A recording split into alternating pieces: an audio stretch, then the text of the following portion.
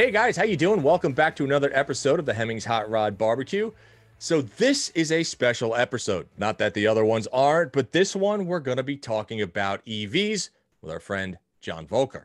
Now, this is a gentleman that he edited Green Car Reports for 9 years, so well versed in EV, and he has the ability to dispel a lot of the myths about what EVs are when we talk about range, when we talk about charging, when we talk about the future of them and where they're going. So might not be exactly what you're used to, but give it a listen because this was a really, really fun episode and John is simply amazing. Now, in honor of him, as you all know, we always pull a car from our Hemmings classifieds, of which we have 25 to 30,000 online classifieds, as well as our Hemmings auctions. But for this one, I found something that was really cool in the form of a 1921 Detroit Electric. That's right, a 1921 Detroit Electric. That is an all-electric car made 100 years ago. So for those of you who think that EVs are something that are relatively new, think again, because the tech was out there at the same time that you had to crank the old handle on the Model T and get that thing rolling. So we're going to take a quick break. We'll be back in about 3 or 4 seconds with John. So stay tuned for a very electrified episode of the podcast.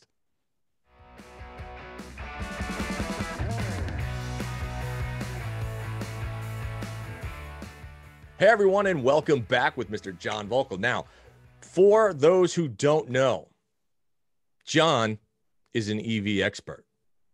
Man knows more about EVs than I'll ever know, and that most people have well forgotten. So, John, thank you for coming on, and welcome to the Hot Rod Barbecue. Appreciate it.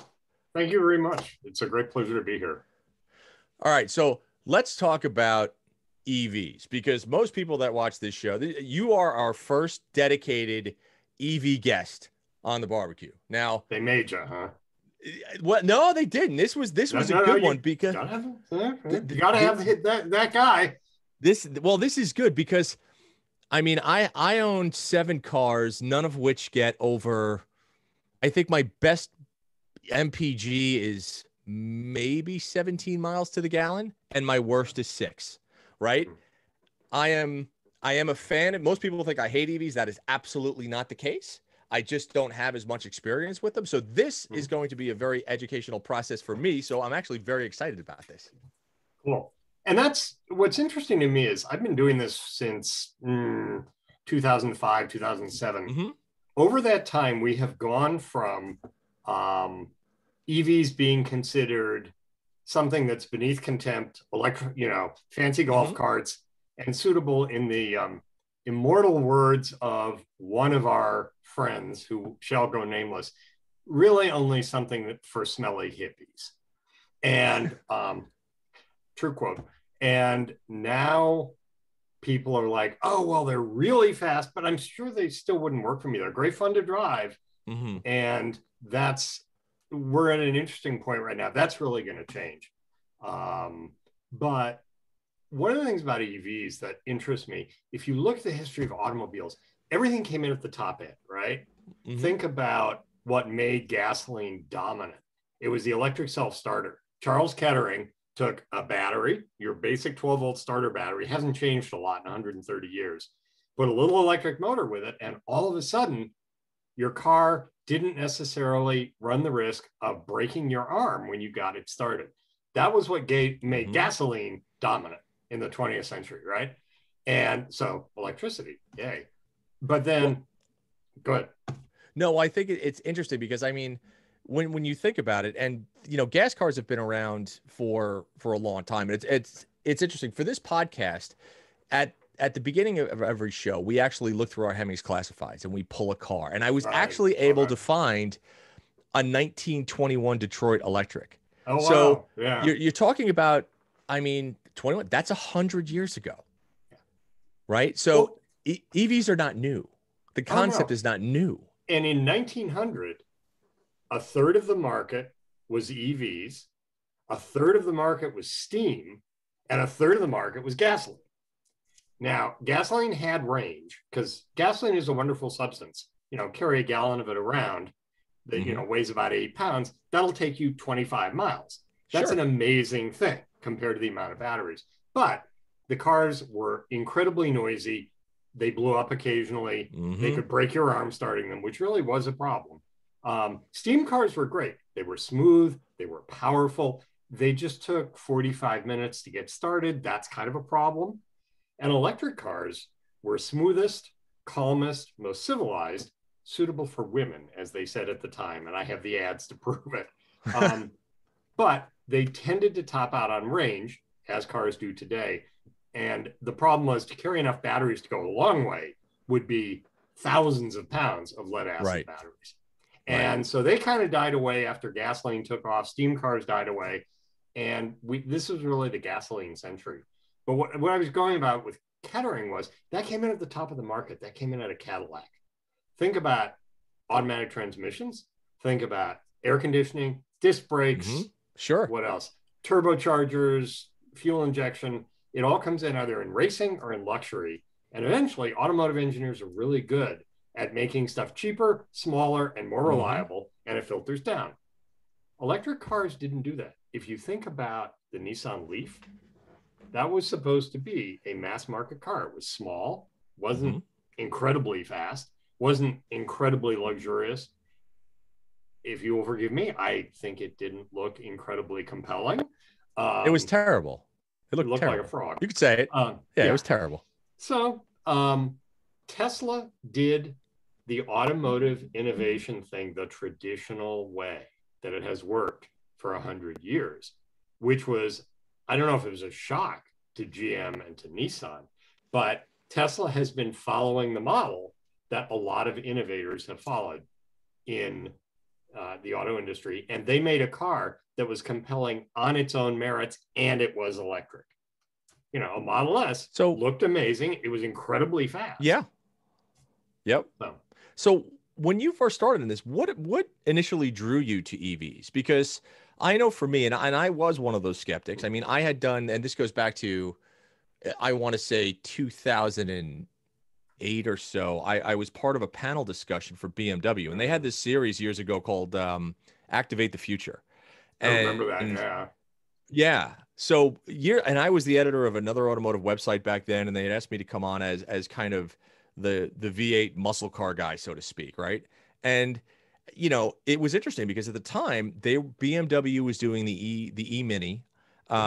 Tesla really wasn't there yet. And it was a contrast from there to now. We're talking, you know, maybe 12 years ago, has been massive. The evolution of the electric car has been massive, to where it started off as somewhat of a gimmick. I don't want to say a gimmick, but it started off as kind of this limited might work. technology. Limited technology. Yeah. With what you could do at the time, there were obviously limits. Yeah. Yeah. To now, where we know that, okay, the technology is not only viable, but it's been proven. But I think there's still a lot of folks out there that are still a bit trepidatious on, should I go out and spend the money? Is it going to last me? And so on and so forth. But what initially drew you to the EV side of the industry? It's an interesting question. I'm not sure I really know the answer, but part of it was tactical. I have done a bunch of things during my so-called career. I have an engineering degree. It's probably better for the world. No one ever paid me to engineer anything. But I bounced around. I did a bunch of magazines. I got into the internet. I was a managing editor, a bunch of titles, not automotive, I should say. I covered science and small computers in the 80s.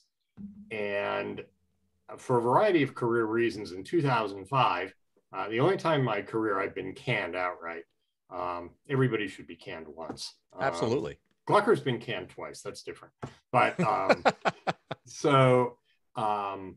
I sort of took some time off to lick my wounds, figure out what I wanted to do. I had been doing a little bit of automotive writing on the side. And I thought, okay, at that age, if I don't do it now, I will never do it. So I have a little bit of money. I'm going to become an automotive journalist. Idiotic thing to do in your mid-40s. No, I did the same thing. So I changed career. Oh yeah. I was a web designer. I was a web designer for Citibank for 12 years. And then I quit flat out quit in 2008 because I wanted to play with cars. And I went Yeah. from making a bunch of money to no money. Yeah. And you figure it out. And you jump in with both feet and you hope that you have some talent as a writer or as a host or whatever the case is. And it was a massive leap of faith. But I was in the same boat where if I don't do it now, it's not going to happen. Yeah. And totally there. And mm-hmm. so I was lucky enough at that point living in New York that I had got an apartment when New York was cheap and dirty and really, really dangerous, which is cheaper. Yep. I was there. Yeah, it's I don't recognize my neighborhood anymore, but I sort of thought around. It's like, okay, I'm not a race driver. You know, I can't talk Ferrari. It's heresy, but Ferraris actually kind of bore me. There are lots of them. They are all red and they sound great.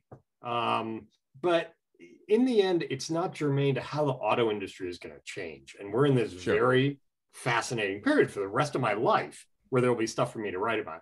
So I thought, okay, 2005, what niche can I hit?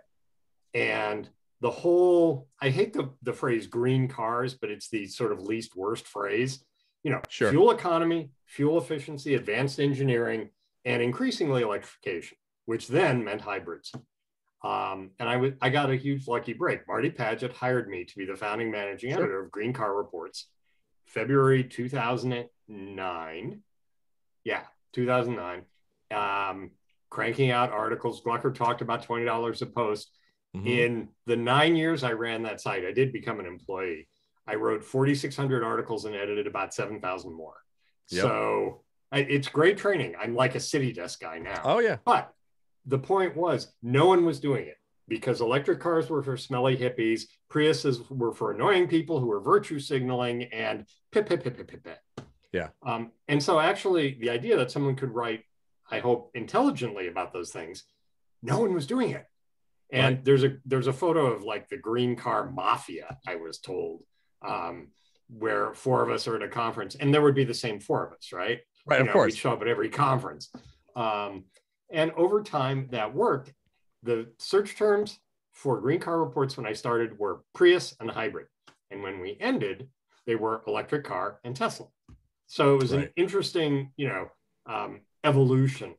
Yeah. And I sort of snuck backwards into being a little bit of an analyst of the industry, just because the people who cover the whole industry, electric cars were still such a small part of the deal that they would cover them, they'd hit the press releases and try to add some context, and that was it. Yep. And so being able to say, yeah, but okay, that one's not important, this one's important, and here's why. And this battery is important, but what they're overlooking is this charging system. It gets nerdy and granular pretty quick, but it's important stuff to know for journalists. So that's what I do. And I'll tell you, I absolutely agree with that. I mean, I know that when I first started, I mean, just because EVs of the concentration that I was in, which was just kind of muscle car and horsepower and stuff like that, it was interesting. It was kind of like that shiny new thing that was on the shelf, but it wasn't ready for prime time yet. Right. And to your point, until Tesla came out, that's when the mark was made. That's when all of a sudden you're like, it goes 0 to 60 and like the P75 or whatever in 3.5 seconds or 4 seconds. And everybody was like, holy shit, that's like M5 fast. So then I think it started to hit home with a lot of people. And you still have a vast majority of people that aren't that comfortable with it yet because they don't have an experience with an electric car. Hybrids were a great stepping stone to a full EV for so many people because it still gave them that comfort level of, well, it still has a gas engine, so even if the battery's dead, I'll be fine, right? We think of them as the gateway drug. Absolutely. It is the marijuana of automobiles, right? Yep. So, and that goes with myself included. I think it's very easy for people to understand the way a hybrid works, right? Electric motor, gas motor, they work together. You could plug them in, you could charge them, and they'll go. I think you're giving the mass market of car buyers possibly more credit or more analytics than they do. People get hybrids. They're just like regular cars, except they're weird looking. But magic gerbils under the hood drink a lot less. And Yes. people get electric cars. It's a car you plug in at night like Right. your phone. Right. As soon as you get into the middle, plug-in hybrids, and this has been a rap of mine for a long time that a lot of people in the industry don't like, but as soon as you get into the middle, and I've talked to people, I've watched salespeople, plug-in hybrids. Okay, so it's a hybrid like a Prius. Well, yes, but you plug it in and you can go electric for a while, and maybe that's your daily. And they're like, okay, well, how much range does it have? Oh, it has 28 miles or 52 miles or whatever. And they look at you and they're like, well, why would I want an electric car with 52 miles? And they're done. That's it. Right. You don't get another chance. It's really hard to explain. Electric cars are inherently understandable. It's just that most people don't have the experience. They've never driven one. And because they're used to putting gas in without even thinking about their car, the whole notion that you plug in at home overnight just doesn't register. That's actually a great point. And I think you're dead on with that, because it's, I feel like it is either one of the other to a certain perspective, right? It's, hybrid is hybrid. I get that. Electric is electric. But if I have to plug it in, I'm kind of confused right now. Right. And you don't see people converting old cars to be plug-in hybrids. No. There is the guy with the 46 Dodge truck who put a Prius underneath, which I always loved just because it was so freaking weird. It's interesting. I mean, GM has, they're working with Lingenfelter right now to do their kind of crate EV swap kit. And as for me, like, I could see it in some, instances, but I get a lot of DMs and a lot of emails about, hey, would you ever think about putting an EV motor in a Camaro? And I'm like, no, not at all. Unless, for me, if the car was, if it's like a Volkswagen bus or something that was so underpowered, then yes, I could see it. I could see the appeal to it. It makes sense. But when you're doing conversions on something where the heart and the soul lies under that hood, no, I do have an issue with that. And I heard you and Jeff discussing this. I have thoughts. So I get the point. You are not going to take electric Ferraris are going to be few and far between, because a Ferrari is about an engine. Somebody said Alpha, same thing. Get that. Sure. What you said is a very North American point of view, though. What I'm seeing in Europe is that a lot of people want to drive older cars, but because of the current or coming emissions cordons, they want to be able to drive electric within the city. And the only way they can do that, either affordably or at all in the future, is to have an electric car. And yes, you can have an electric Renault Zoe if you want, but everybody, including your secretary, has that. And if you're the guy in the corner office, you want something a bit more special. Sure. So you convert the whatever it is. I really liked Jaguar's approach. They offer, or they are supposed to be offering, I haven't checked back, they offer the ability to make a completely electric E-Type that is completely reversible, they claim. So, store the combustion engine in the corner in a nice climate controlled box and drive your E-Type into the office and back. It will, of course, outperform a standard E-Type by a very great deal. But, things like that, I think the question is, I'm still seeing the gap on price. Dead Nissan Leafs are a great thing to part out for conversions. Most people who are going to convert an old car are probably not going to want to do 600 miles in it for the same reason the guy who drove the blower Bentley from Seattle to Monterey one year, Rockstar. I have such amazing admiration for him. Most people don't want to do that. And so, 100 mile, 140 mile range is fine in an old conversion car. And because the Leaf isn't water cooled, there's a little bit less complexity. There are people out there who are making drop-in components to get Leaf modules. And the problem then just becomes you have to engineer your own containers, framing. How do you shift the weight within a car? Or is it a popular enough car? Let's say a nerdy secretary version of a 65 Mustang, that a kit would make sense. Sure. And so that, I could totally see that. I mean, there is definitely appeals in that direction. Um, Let me ask you this. So one of the things about EVs right now is the price of them, right? They're Right. still relatively high for a full EV. People still getting range anxiety and so on and so forth. Living in, growing up in New York City and in Mhm. Brooklyn, and then moving out to the West Coast, especially in the San Francisco Bay Area, I Mhm. feel like every fourth car is an EV, right? It's a Tesla or it's some, it's a GM or whatever the case is, right? It's Prius galore out here. Everybody's got Prius. Right. Um, when it comes to the range of these cars, and more importantly, I guess the charging facilities, that I know has been an issue. Now, Mhm. on a day-to-day basis, people that have home charging stations, right? It's a non-issue. But I remember, I think it was in November when everybody was, or not this past November, but the previous, 2019, everybody, they had massive articles about EV lines were X amount, and sometimes an EV station doesn't work. And, Tesla has a different EV plug-in than Toyota or this or whatever the case is.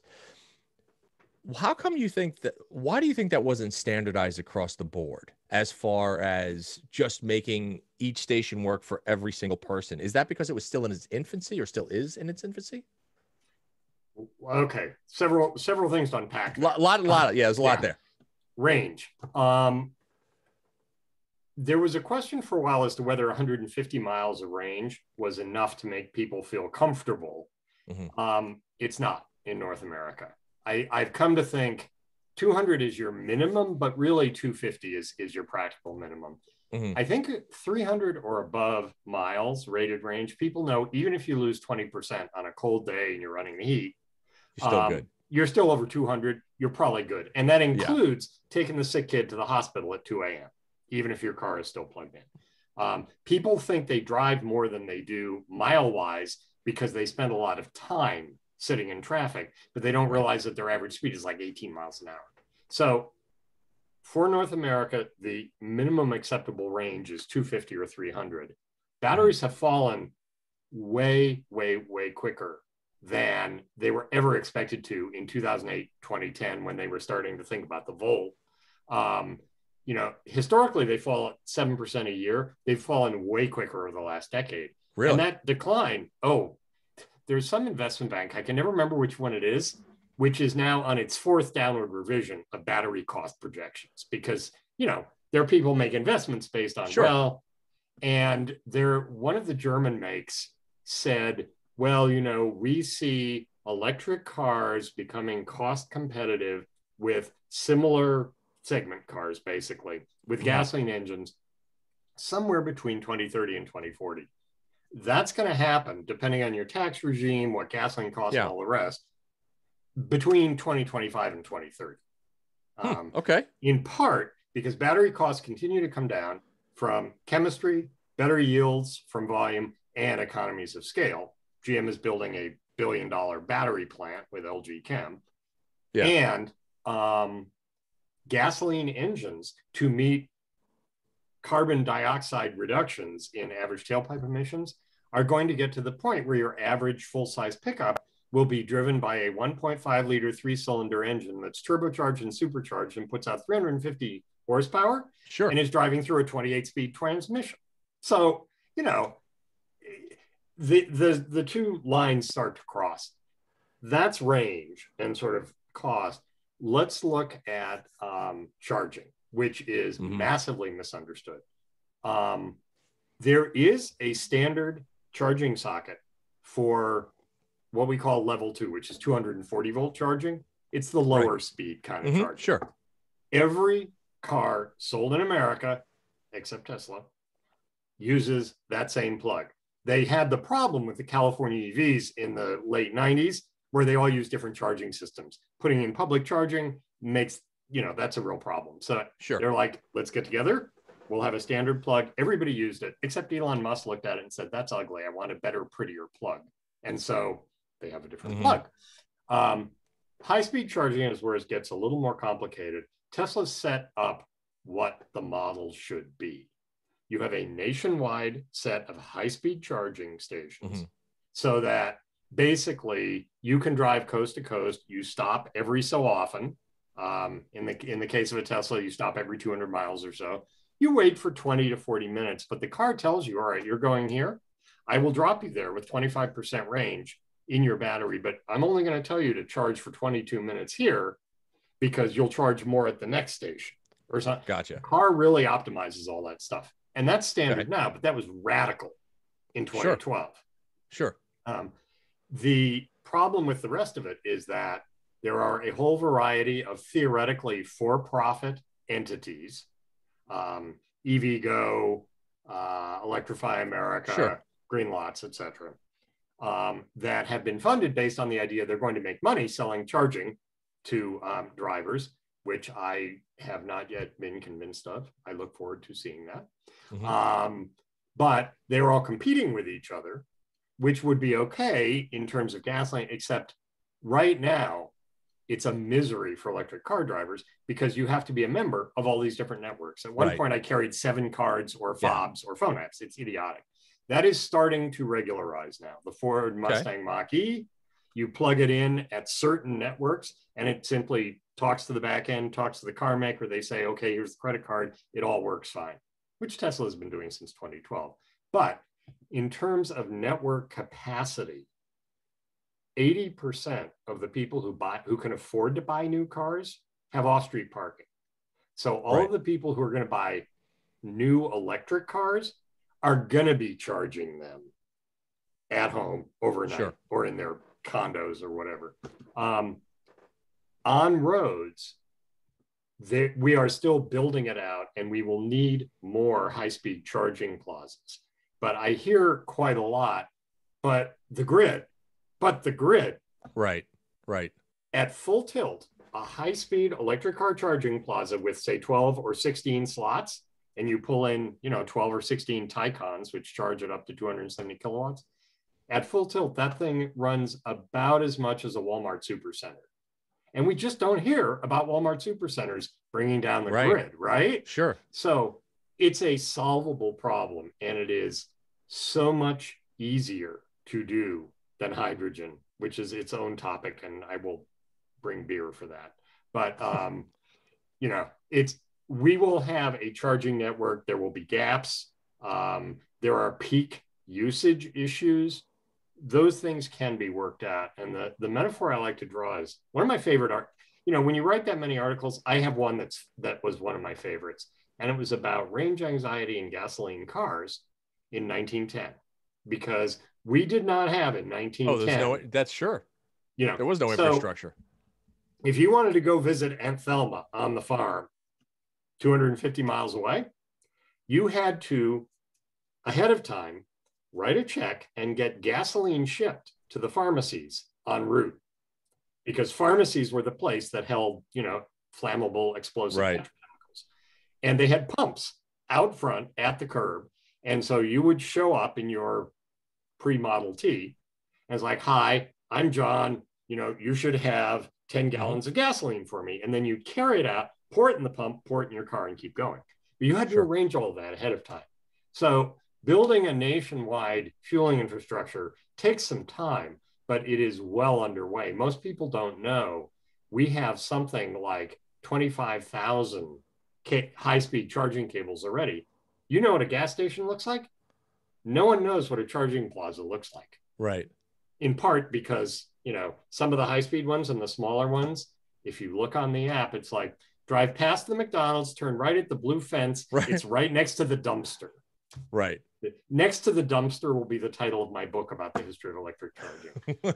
So let me ask you, so the example that you just gave about a full tilt charging station drawing about as much as a Walmart supercenter, right?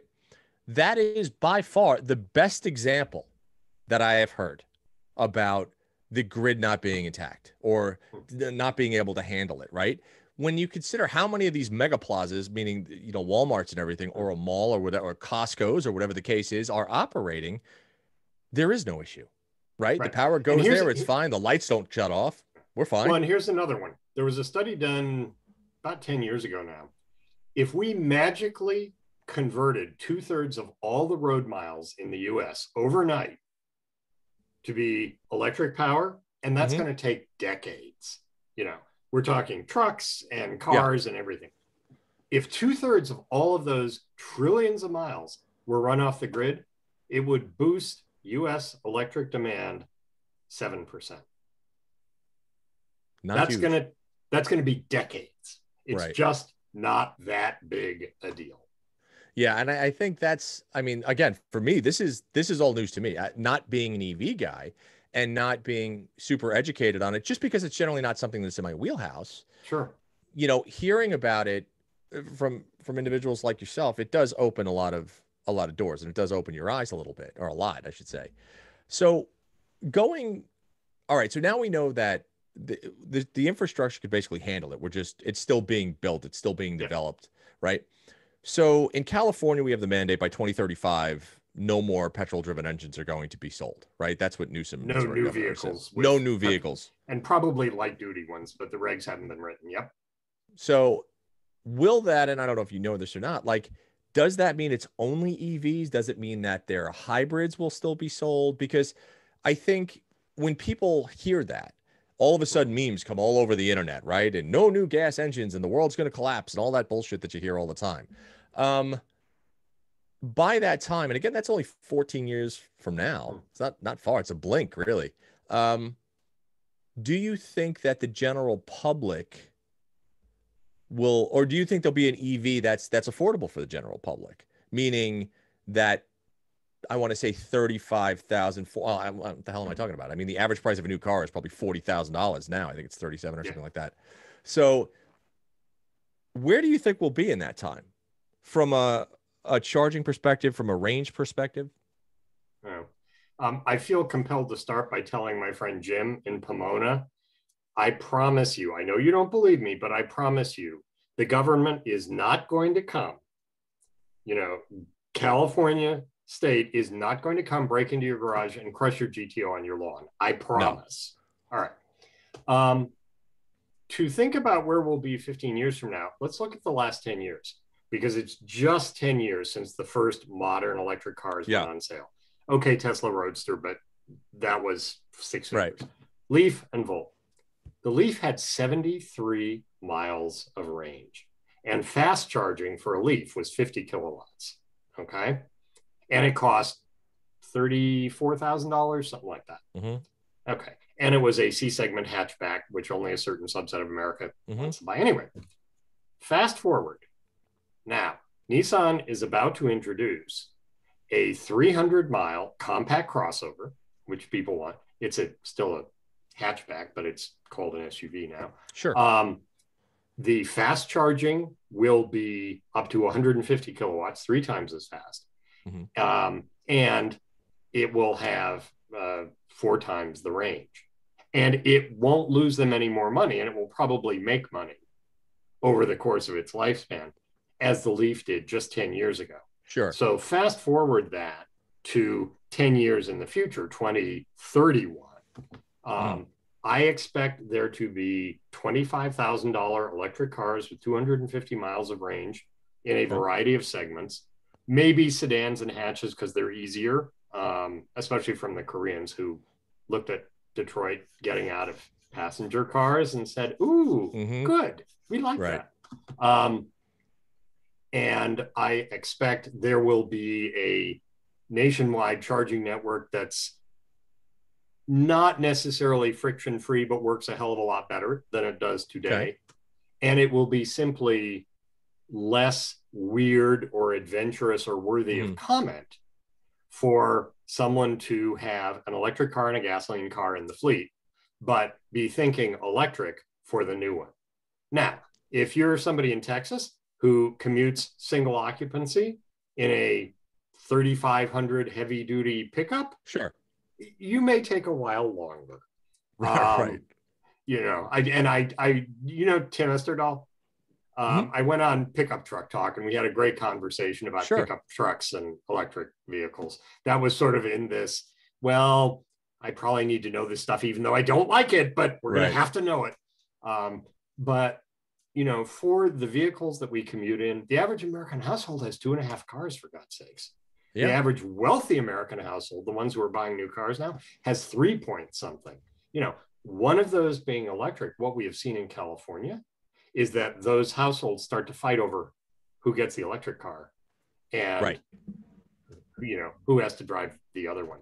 So we will see by 2025 really compelling volume segments run off electricity, and by 2030 price competitiveness, and that same thing where someone got a Prius on your cul-de-sac and it looked really weird and people were afraid to get in, and then they're like, no, it's a real car, it does the same stuff, Right. here's how it works. Right. So I'm very much looking forward to the next 10 or 15 years. And even if California doesn't make it a full mandate, and to answer your question, it may include plug-in hybrids, but everything has to have the ability to run zero emissions at some point, and maybe fuel cell cars, different topic. It's a goal, and we need goals, and we need time frames to give people a sense of where we're going. So, and I agree with that. Absolutely. Let me ask you about the longevity of these cars, right? Okay. Because I'll give you an example. So I have 7 vehicles. My newest vehicle, my daily driver, is 19 years old, right? And I can work on it. I can fix it. It's got 17 moving parts, right? So when we talk about battery evolution and we talk about, me being able to go out and buy a 20-year-old car to drive every day for another 100,000 miles. Assuming it smogs. Assuming it smogs. Yep. Which they do, which is pretty good. Will EVs get to that point? Because right now, again, with the evolution in battery technology, will you be able to buy a 20 or 25-year-old EV? And will it still be capable of being on the road? And will there be aftermarket support and parts and things like that? Or are these cars, do you feel, going to be somewhat disposable after 15 years, 20 years? It's an interesting question. I think I can probably argue both sides of it. I think there is a generation of low-range electric cars. I'm fond of the iMEV, the only Japanese K car that's been sold legit in America. But, 62 miles on a good day, early Leafs, same things. To some degree, I hate to say throwaway cars, but those are going to have a very limited market as used cars as batteries wane. Once we get to sort of 250-mile cars in volume, the longevity of the battery, which is generally guaranteed against failure for 8 or 10 years, or 100 or 150,000 miles.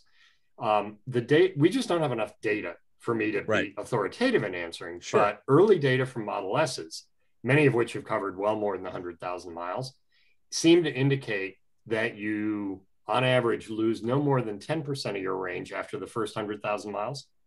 Now, I'm aware of a 480,000 mile Model S. I've heard about that. Blow up a battery pack. Tesla was sort of, you did what, really? And I think they might have made it easy to get a new one. But, what's interesting to me is manufacturers starting to think more about this. The GM Ultium battery system, which is what's going to go into all of its new EVs, starting with the Hummer and going forward, has a very interesting feature no one else has ever talked about.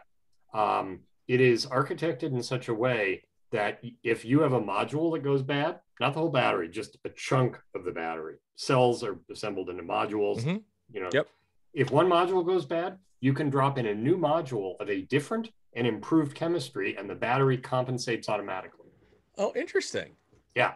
I was actually, are you really saying? They just sort of nodded and smiled slightly. They have thought about this because they're going to have to service these vehicles for a while. Modules will die, cells will die. Contacts corrode, whatever it may be. They don't want to replace the battery. And so they've started to think about maintenance. What will be interesting, one of the things right now is if you have an old Tesla or a slightly wrecked Tesla, it's probably more economic to yank out the battery and sell the modules to hot rodders than it is to repair the car. I'm sort of kind of watching out for a Model S from 2012 within the first 7,000 serial numbers, just because one day, that'll be the flat floor E-type of the electric car world. And people laugh, but the earliest Leafs had aluminum doors, stuff like that. The Leaf market may be the Nash Metropolitan market. We'll see. Well, Um, but I think they will be collectible. In a way, a battery swap, once you get a whole set of shade tree mechanics out there who understand battery management and 400 volts, is inherently no more complicated than an engine swap. Yeah. If you get people starting to make systems that allow you to interface with the rest of the car. And so in the same way that there are kits to drop a Chevy, small block crate motor into A, B, and C, I wouldn't be surprised to see if there are going to be kits to drop X amount of Tesla modules into fill in the blank, which is where your Chevy crate motor, the electric battery and crate motor came from.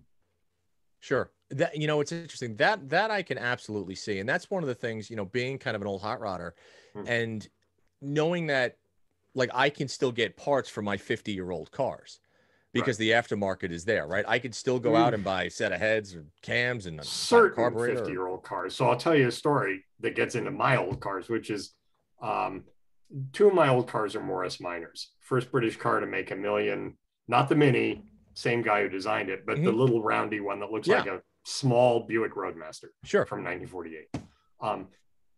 Because they made so many and it was kind of Britain's VW Beetle, you can almost, not entirely, but almost build a brand new Morris Minor out of the parts that are still available. And, they made 10 million A-series engines.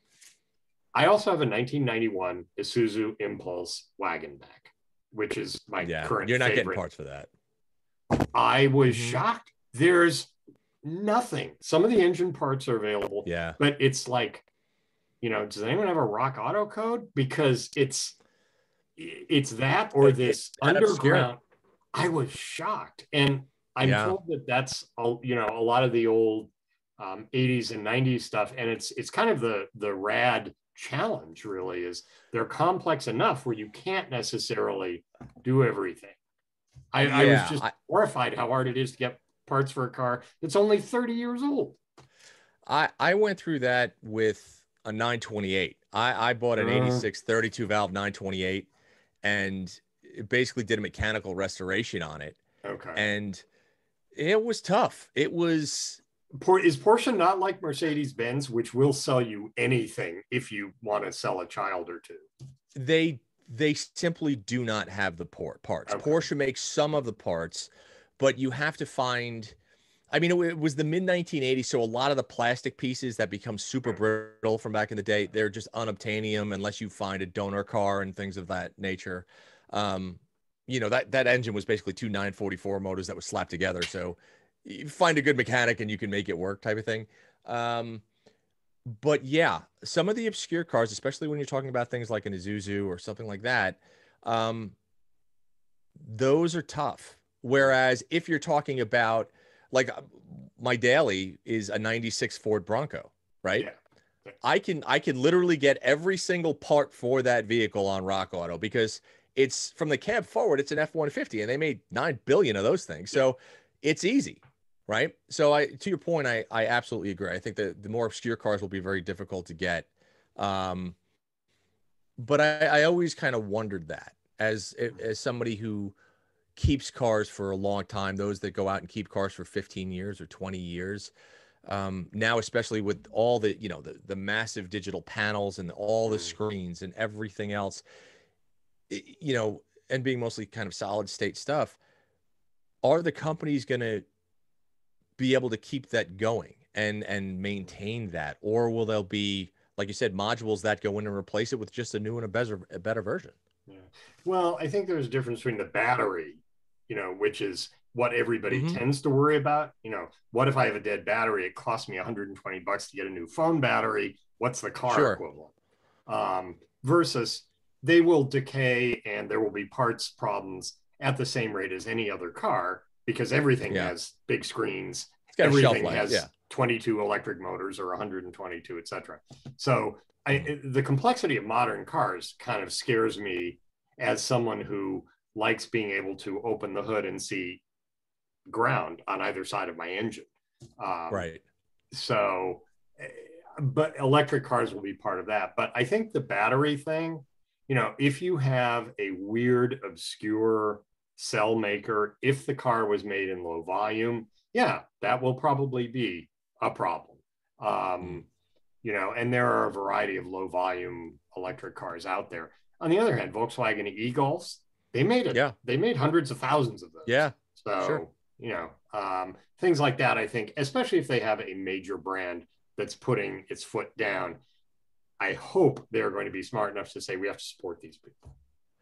So let me ask you this. What do you have in your garage? What cars do you currently own? Because obviously expert in the EV world, but what do you collect? What do you really enjoy to drive? Well, I have two of the cars my dad bought new when I was a kid. I have the car I grew up sort of in the back of, which was a 1961 Morris Minor Woody wagon, the last legitimate production Woody in America. Yep. And I mean, everything past the B pillar is American ash with aluminum hung off it. Yeah. Only in England. They made 215,000 of them, I think, and supposedly lost money on every one for 18 years.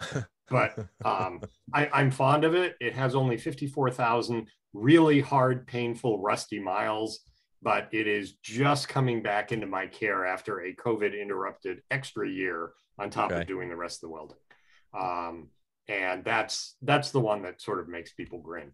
I also have my dad's 67 Sunbeam Alpine, which he bought also new in London. We lived in London a few times. As an early midlife crisis car. He left us in the care of some folks, and he and my mom went and toured Italy for a while. And that only has 38,000 miles on it, never been driven in the salt. And it was a huge badge of honor when he handed it over to me before he died. And I drove it to my garage and he fell asleep, which was an enormous relief because it meant I wasn't doing anything awful. So those two. I have a 49 Morris Minor Tourer, a car that is so old it had no turn signals. It's a particularly esoteric piece of Morris Minor history, which I will pass over without mentioning. I have the 58 Riley 1.5 that I drove in college. The Isuzu, which is my latest and sort of the fun car. And I mean, I was shocked. I took it to Radwood, Boston. That thing rocked and rolled. I had people coming up to me and, well, I've always liked wagon backs. There's a story about renting 2 Geostorm wagon backs. We took all the badges off one and asked people for a week, what was it? It was like an Avis rental. And a friend of mine, probably stoned, got the idea. Let's debadge it and see if people know what it is. No one knew what it was. Everybody, well, the people who did thought it was a Saab. So I've always liked 2-door wagons, and I found a really nice one. And people go wild. I was shocked. And then there's the Daily, which is a, lightly broken in 2000 Subaru Outback, because the official vehicle of Woodstock, New York is the Subaru Outback. The Subaru Outback, yeah. It's only got 136,000 miles on it, though, so I have some life left. Yeah, that's the way. That's where I felt about my Bronco, my Jeep. My Jeep's got 120, and my Bronco's got 105, and I'm like, oh, they easily have another 150,000 miles in either one of those, you know. So, that's very cool, John. So, I one more question for you. Yeah, you have a lot of new companies. We've got Lucid, we've got Polestar that are coming into the fray right now. It seems that everybody is still touting the performance, right? And I'm a performance car guy. I have had drag cars and all this stuff. I'm literally have my 69 Daytona is going to get a 1,000 horsepower, supercharged Hemi put in it soon.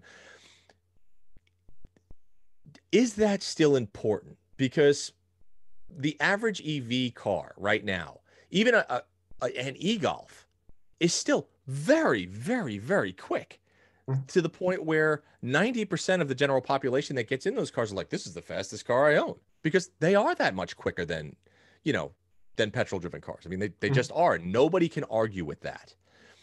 Is that performance going to scale back a little bit? Because like you said, when we talk about like the Tesla Plaid that just came out and all this other stuff that goes 0 to 60 in 2 seconds, do you think that's always going to be more of a parlor trick? Or do you think there's going to be a point where they just go, you know what? Let's just get back down to earth right now and, you know, make the normal EV go 0 to 60 in 5 seconds or 6 seconds.